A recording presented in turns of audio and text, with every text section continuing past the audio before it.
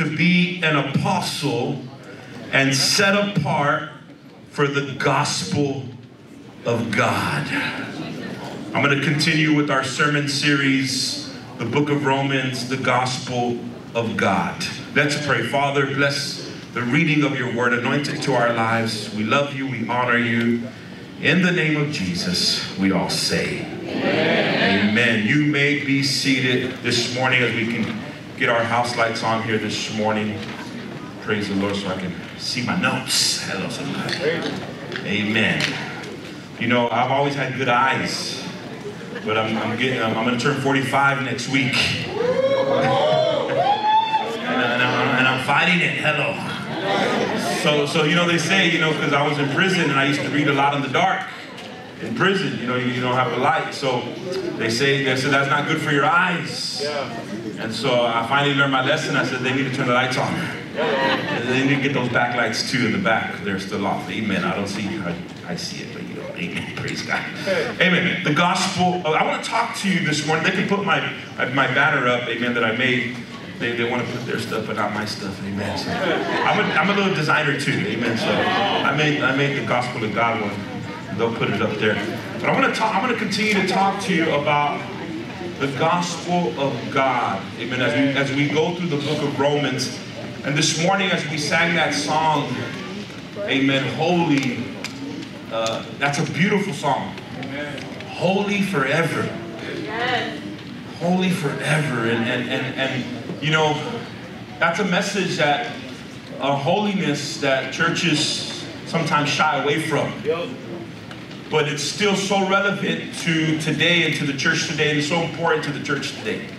Now, this is not going to be like a bang you over the head message about holiness, but we're going to talk about it because as we go through this verse 1, it talks about an aspect of holiness. And that aspect is the set apart parts. Amen. The set apart part. And that last week or a couple weeks ago, I was able to break down some of this verse to you. And then you can go back and see it. It's on our YouTube channel. Amen. The Gospel of God, Book of Romans. That was part 1. And so we're going to be going through a whole series, and we're going to try to get through the whole book of Romans. I don't know how long it's going to take us, but amen, we'll get there. Amen. And so we stopped at this part. We talked about being a servant, a doulos. And we are a doulos. How many remember that? Yeah. A servant means doulos. And Christ Jesus is our kairos. He's our Lord. We talked about how that, you know, we're only truly free when we are Christ's slave. We got to this point. We started talking about the calling of God upon our lives.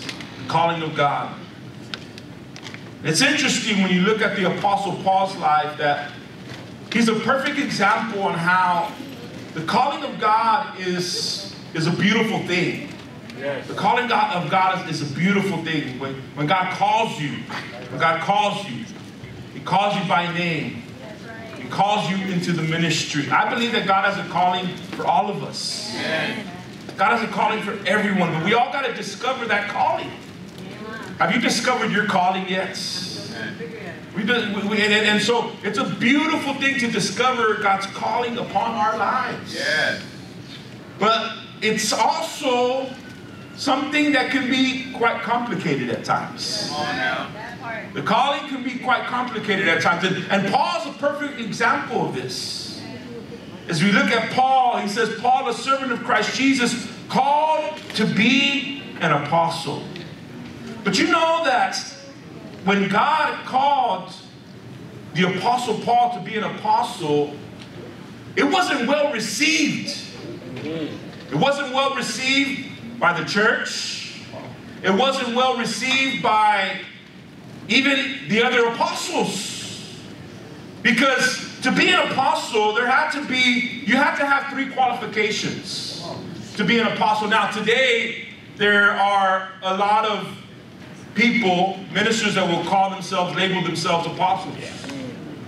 They will label themselves apostles. But in reality, there were 3 things that qualified you according to the scriptures that qualified you to be an apostle. Let me give you those 3 things. Number 1, the person had to be a direct disciple of Jesus during his earthly ministry. So first of all, an apostle had to be one of Jesus's direct disciples. In other words, he had to be one of the 12. He had to be one of the 12, or at least alive and part of Jesus' ministry during that time. That was one of the qualifications. Now, Paul wasn't directly Jesus' disciple. Matter of fact, Jesus didn't appear to Paul till after he died and he resurrected. Amen. So here was a conflict of interest with Paul. And then secondly, a person had to be an eyewitness of Jesus' resurrection. An eyewitness. Have you ever been an eyewitness? Right? Come on, right? We live in the hood, so you know, we don't testify. But we're delivered now. We testify for Jesus, right? And so a person had to be an eyewitness of Jesus' resurrection. Again, Paul was not an eyewitness. He wasn't an eyewitness of Jesus' resurrections. So again, this kind of disqualified him. And then thirdly, a person had to have his call from Jesus himself. A person had to have a direct call into ministry from Jesus himself. Now, on this one, this is the only one that Paul can say, listen, I got this. Jesus himself called me. He appeared to me on the road to Damascus. And he demasked Paul. I know we're in the season where everybody likes to wear masks. Right? But I thank God that God comes and he takes the mask off. Amen. Amen. That's what God did to Paul. Right. Amen. God appeared to Paul on the road to Damascus and he demasked him. Right. He demasked him. God wants to demask you this morning. Matter of fact, go ahead and take off the mask right now. Take off the mask of everything's okay. Come on. Take off the mask like, you know, I'm happy, you know, I'm good. You know, you can have joy. It's okay to have joy, right? Sometimes we're good at putting masks on. We're good at putting filters on. Yeah. But God comes and says, you know what? Take all that stuff off. You don't need it to look good. I created you beautiful as you are. Yeah. So these 3 things had a big qualification. But when God called the Apostle Paul to become an apostle, he was missing some of these things. And so he had to fight for his calling. He had to strive for his calling. He had to prove, not to man. But I believe it was to God. Right? And it was not even put to God because God is the one who called him. In other words, he had to just lay it out and listen, God called me. And the evidence of the calling is in my ministry. Yeah, that's right. And like they say, the proof is in the pudding. Right. You know, you don't got to announce yourself. You just got to just be who God called you to be. Yeah. Now, Paul clearly lays it out. I'm called to be an apostle. I'm called to be an apostle. Now, the scripture, the Bible is very powerful. The Bible was written by holy men inspired by God. But you know that the scripture, and it's important that we understand it's the authoritative scripture. It's the authoritative scripture because when the people who wrote it, they were laying down authority. They were laying down principles. Amen. They had to pioneer something. See, Paul here, remember, people didn't believe in his apostleship. So in his letter, he had to lay down that he was an apostle. Yeah. Amen. But not just in his letter, in his actions. Amen. In his ministry. When he laid hands, people got healed. Amen. When he preached, people got saved. Amen. When he believed, things happened. So people seen the evidence of his ministry, and that gave proof that he was an apostle. But he didn't stop there. He also had to write it in his letters. He had to let it be known, because nobody else was announcing him as an apostle.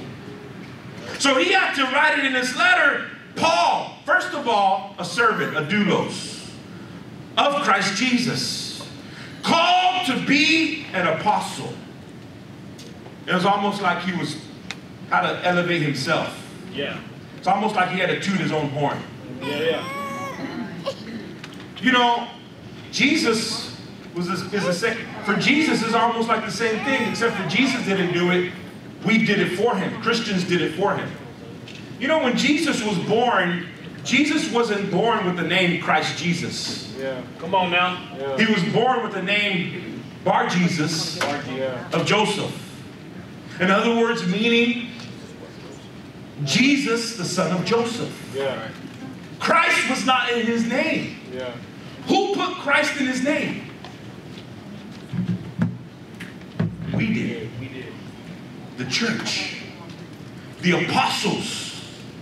The apostles did. Now, of course, he mentioned it, and when he taught them, he would say that he was the Messiah. He would refer to scriptures that prophesied about him. Yeah. In other words, he had to lay down the authority. But he wasn't just laying it down with his words. He laid it down with his actions. In other words, he healed people. He did miracles. He discipled. He loved people. He had a following. And that was evidence that he was the Son of God. He was the Son of God. But before, he was just born with the simple name, Jesus of Nazareth. Jesus of Joseph and Mary. Jesus, that's it. But now that name is the name that is above all names. Amen. Amen. That is the name that's above all names. That name no longer is just Jesus, but it is Christ Jesus. The word Christ means Savior. Yeah. And here, Paul, he writes it, Paul, a servant of Christ Jesus. But when he was born, he didn't have Christ in front of his name. It was just Jesus. But let me tell you something. When you add Christ in front of it, that name Jesus turns into a whole different thing. It turns into the power of a name that can save. Yeah. It turns into the power of a name that can heal. Yeah. That can deliver, that can set free. Amen. And so we see here that Paul, he struggles with his calling, and he's trying to establish his apostleship. And so he has to write it down. I'm called to be an apostle. And this was a controversy in the church. This was an early controversy. People didn't want Paul to be called an apostle. Yeah. Right. Huh? See, this is why you got to fight for your calling. Amen. Word up. What if the Apostle Paul would have just listened to the church? Would have just listened to the religious people? Would have just listened to the apostles? What if he just would have laid it down? You know what? You're probably right. I'm probably not an apostle. I'm probably not called to the Gentiles. What if that? Listen, we wouldn't be here today. Yeah. Right. Yeah. Because the Bible says that Paul was called by Jesus to be an apostle to the Gentiles. Amen. Yeah. What is a Gentile? A Gentile is anybody who is not a Jew. Right. Somebody say Jew. Jew. Not you, Jew. J-E-W. A Jew. If you're not a Jew, you're a Gentile. You have any Jews here this morning? Raise your hand if you're a Jew. We love you. You did your family ancestry, right? So we're all Gentiles. Because we're not a Jew, we're all Gentiles. And Paul was the one who was sent because all the other 11 apostles were just preaching to the Jews. Remember, even Jesus said it. What did he say? I've been called to the lost sheep of Israel. Yeah. Amen. The Samaritan tried to come and she tried to get a miracle from him. And he said, no. I've been called to the lost children of Israel. But this Samaritan, this Gentile was wise. She said, yes, Lord, but even the dogs eat the crumbs that fall off the master's table. And she said, I've never seen such a great faith in Israel. Jesus said, your faith has healed you. But he came first for the lost sheep of Israel. Huh? But imagine if Paul would have laid it down, we wouldn't be here. But Paul, he fought for his calling. He fought for his apostleship. I would dare to say that some of you, you've heard the call of God to be a pastor. Come on, preach. You've heard the call of God to be in leadership, to be a preacher, to be a man of God, a woman of God. I believe that even women can prophesy. Should prophesy. What does prophesy? Prophesy simply means speak the word of God. Huh? The Bible talks about an evangelist. He had 12 daughters, I believe, or 7, something like that. And all of them were prophetess. All of them spoke the word of God. And so I believe that you could be here and you're fighting with the call of God because someone somewhere told you that, no, you're not called. And it may not always be an audible voice. But it's an inner voice. An inner voice. See, those are the inner voices that lead you into depression. Those are the inner voices that lead you into suicide. Let's just say it's the enemy's voice. It's the devil's voice. And sometimes we don't help it because that's all we put inside of us. See, whatever you put in is what's going to come out. If you're constantly putting in, whether through radio, TV, social media, things that are not encouraging your calling, then all you're going to hear is the enemy's voice. The Bible says that he's the prince of the power of the air. The prince of the power of the air. It's like Paul wrote to the Galatians church, who bewitched you. And sometimes we have been bewitched. In other words, I like to say, who okey-doked you into talking you out of the calling of God. You don't think the Apostle Paul didn't hear those voices? He heard them in the church, he heard them outside the church. He heard them in the church, he heard them in the palace. He heard them in the prison, he heard them everywhere he went. You're not an apostle. You're not an apostle. You weren't one of Jesus's. You didn't walk with Jesus. Huh? Paul heard it, but he fought for his calling. Yes. He fought for his calling. Amen. And how did he fight for it? By faith. In other words, he lived a life of faith. Come on now. He kept preaching by faith. Even when they said that he couldn't preach. They say that Paul, some rumors say that Paul was like short and hunchbacked. Yeah. In other words, he was ugly. Sorry, Paul. Bridget. Rebuke me when I get to heaven. Right? Don't say that he was not too good looking. Like you know, he was opposite of me.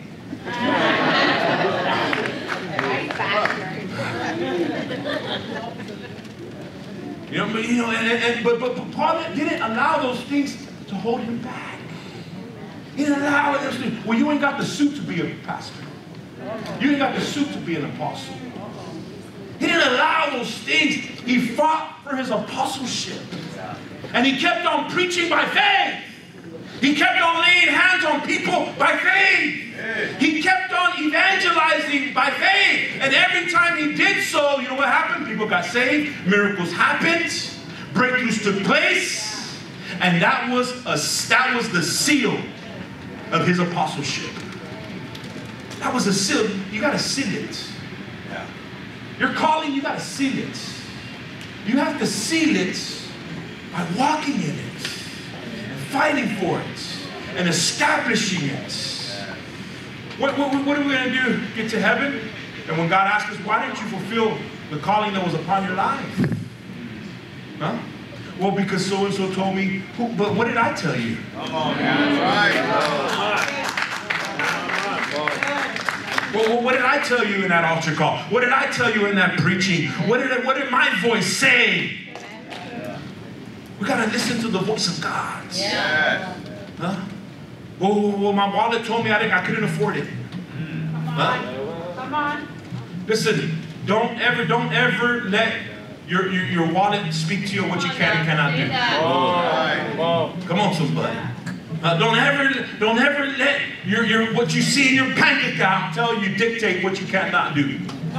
We're a perfect example as a church of that. If we would have looked at what we had in the bank account, we would have never raised up $75,000 for homeless. But we said we're not going to look at the natural.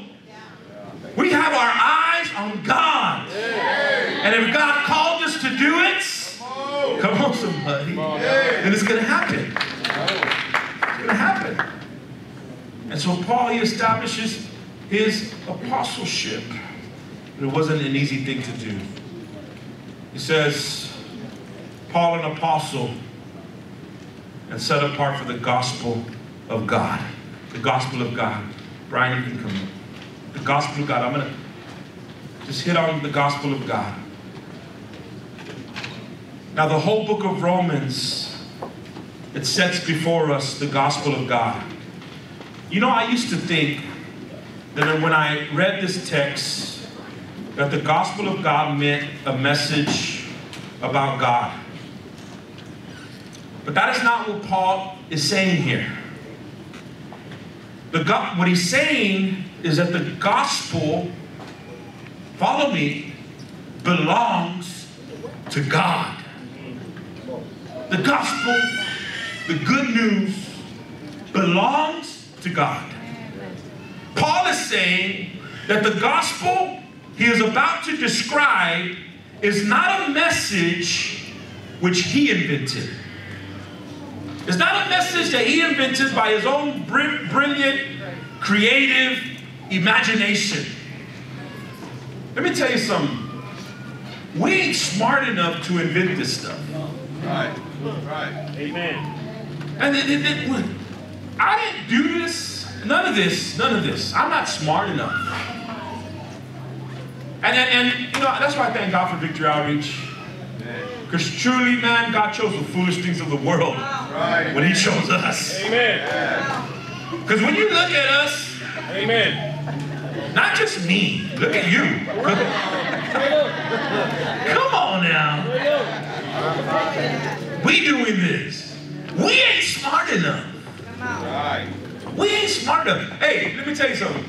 Because we could have probably done it, but we probably would have got locked up doing it. Hello. Right? I mean, we would have been doing it all illegal. Kidnapping people to bring them to church at gunpoint. Come on. You're going to Victory Outreach today, buddy. Jumping out, throwing them in the van. You know, the salvation pickup. We just see people walking down the street, just jump, tie them up in the van. Oh, man, 300 real quick. Holding them at gunpoint. Tithing, come on, give, come on, pour out your whole wallet, come on. Right? That's how we would do it, and then guess what? A whole 5 o'clock news, whole church goes to prison. Come on now. But to do this, and we're still free? Right? We ain't got a case. We ain't smart enough. But you know what we are? At least for me, I was just dumb enough to believe. Come on, man. You'll catch that in a little bit. I was just dumb enough to believe that God can use a donkey like me. I was just dumb enough to believe the word of God. Just dumb enough to believe that if you believe, you shall receive. We ain't into the naming and claiming gospel, but this gospel was made by God. That's why it works. This method was made by God. That's why it works. The church was thought of by God. That's why it works. And it works with a bunch of foolish nobodies, of people who were no people, of people who were the least of the people. Oh, but God has raised us up. See, this message, the gospel of God, it's an announcement of the good news from God himself. It's an announcement of the good news from God himself. It is God's gospel. God owns it. God owns this message. Doesn't belong to me. It belongs to God. And let me tell you something about this gospel. 3 things about this gospel, and I'm done. It's God made. In other words, God designed it. And because God designed it, there's no defects. There's no defects in this gospel. You can try to find them, and you probably will. What happens is that humans, we think that we find a defect in the gospel. Oh, see, and you spike the ball too early at the 1-yard line. That's what the devil did on Good Friday. He thought he had the victory. See, Jesus, he wasn't God, he nobody. See, sometimes when it seems like you lost, just wait. Just wait. And then on the 3rd day, you resurrected. Because why? Because there's no defects in this gospel. It's God made. Number 2, it's God guaranteed. It's God guaranteed. What does that mean? That means wherever you preach this gospel, souls will get saved. Wherever you preach, souls will get saved.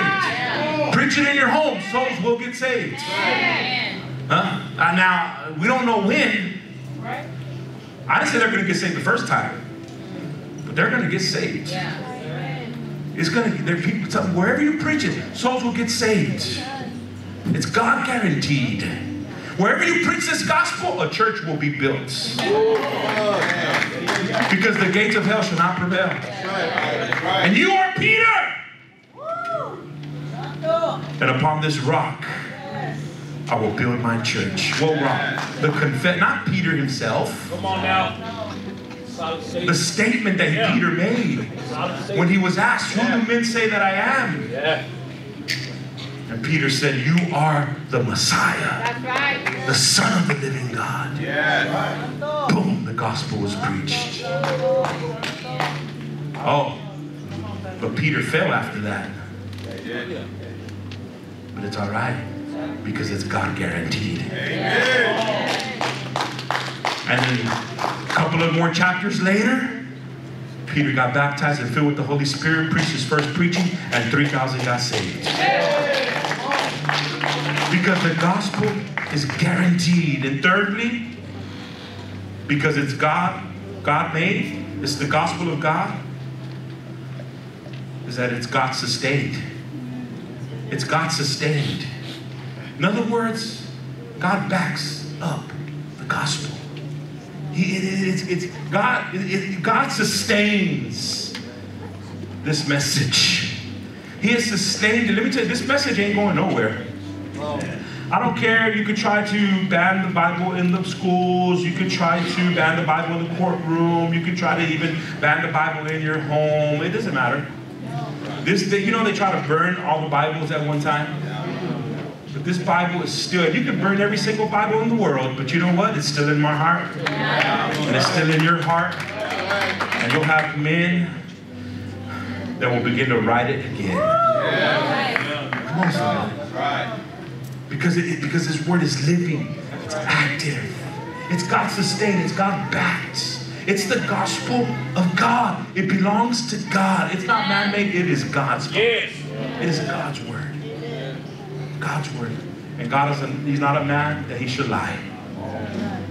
Good news. The gospel means Good news. It's not new news because it's been preached since the Old Testament. Huh? So a lot of people, it is new news because they've never heard it. And there's still people in this world that have never heard the gospel. And this is why we as a church got to continue to do things like Run for Hope. We got to continue to go on missionary trips. We need to get out. Listen, some of you need to get out of GP. Come on. You guys are like, yeah, man, GP, puro GP. Por vida. I'm born here, I'm gonna die here. No, you gotta change. You gotta change. You gotta get out of GP. You gotta get out of your comfort zone. If not, you know what God does? Sometimes He has a way of moving you. Send a little tribulation your way. We gotta go beyond the walls of the church and continue to preach the gospel. The good news. The good news brings hope. Did the good news give you hope? Gave you hope this morning. Stand to your feet this morning. Lift your hands to the Lord right there where you're at. I don't know what spoke to you this morning. Maybe you're in that place of fighting for your calling. Maybe you've bitten into the lie of, you know what, at one time you believed you could preach. At one time you believed that God has something for you, but now you're in a place where, I don't know, man, I'm just comfortable where I'm at. The devil would love to just keep you comfortable where you're at because you're no danger to him there. But you know, the devil don't fight fair. He'll tell you that it's okay. He'll tell you that, you know what, stay there and I won't mess with you. But he's lying. He's lying. He's happy, but he's lying. Because later on he's going to come and he's still going to try to destroy you. Because the devil won't be happy till you're in hell with him. And he's going to continue to try to get you to backslide, You know, the best thing to do is just to go full force. Because guess what? The devil can't overpower you then. When you're giving it all you can, you're swinging all you can, you have a forward motion going for you. So don't let the enemy steal your calling. The gospel is still good news. And let me tell you something, it's not just good news for the person who's lost, it's good news for the Christian as well. Amen. You know what I've realized in my 24 years, going on 25 years of serving God, is that the gospel is good news to the Christian, to me every day. Every day I thank God, and I thank God for the hope of glory. I thank God because I'm a sinner saved by grace. And I still sin. Hello, somebody. So I thank God that I can wake up and say, you know what? Thank you, Lord, for your mercy, your grace today. Thank you for your blood today. Because I can sure use another dose. I can use another dose of the mercy of God, the power of God upon my life, to change my life. God, I still want you to change me. I still believe you can change a person like me. Does anybody feel like you still got to change? Amen. Amen. Lift your hands to the Lord. Father, in the name of Jesus, we thank you, Lord. We thank you for your Holy Spirit. We thank you for your presence in this place. This morning, I'm going to do something different. We're going to do a celebration here, but I'm going to make an altar call just for prayer. If you need prayer this morning, and I'm going to call my leaders to come line up right here. If you're a G group leader, come join us. Come help us pray. Brother, help us pray.